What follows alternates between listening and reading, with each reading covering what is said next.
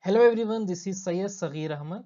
In this video, we will see funny mnemonics or tricks to remember the classification of antidepressant drugs. These tricks are helpful to remember complete classification without any confusion.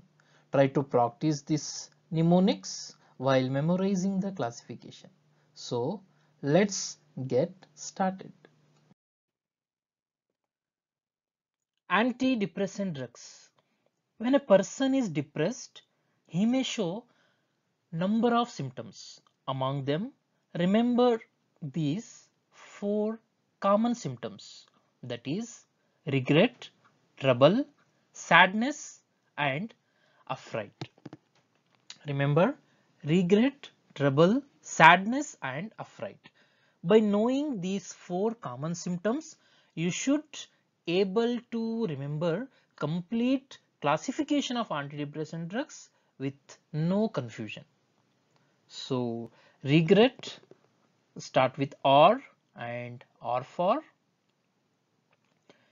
reversible inhibitors of monoamine oxygenase A.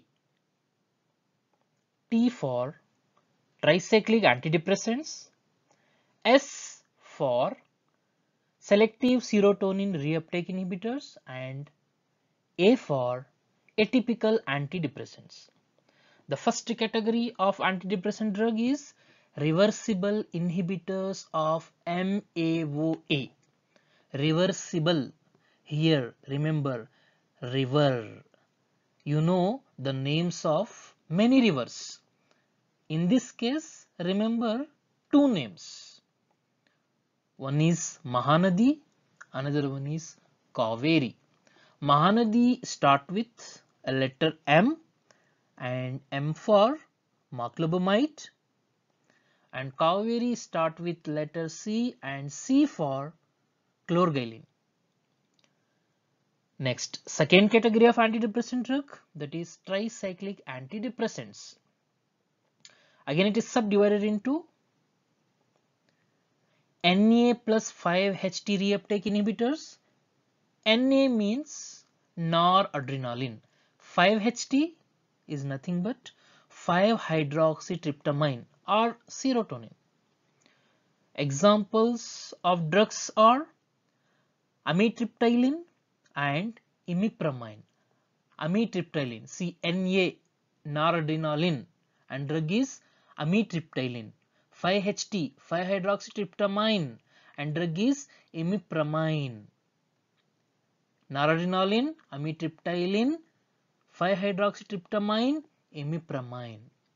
Second subdivision of tricyclic antidepressants are predominantly noradrenaline reuptake inhibitors. Example, nortriptyline and desipramine. See, in the first subcategory amitriptyline, and here nortriptyline. There it is imipramine, here it is desipramine. The third category of antidepressant drug, selective serotonin reuptake inhibitors. Remember FFPS. F for fluoxetine, again F for fluoxamine, P for paroxetine, and S for sertraline. Then finally, the last category of antidepressant drugs, atypical antidepressants. You know what is atypical?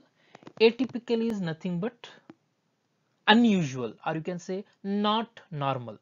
Here, just to think, atypical means a twisted mindset which is not normal. You can remember twisted man mindset. A man with twisted mindset. Remember twisted man mindset when you see atypical antidepressants.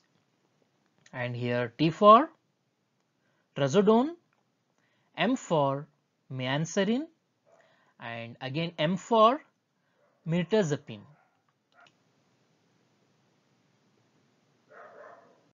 If you like this video, then please subscribe and share. Thank you.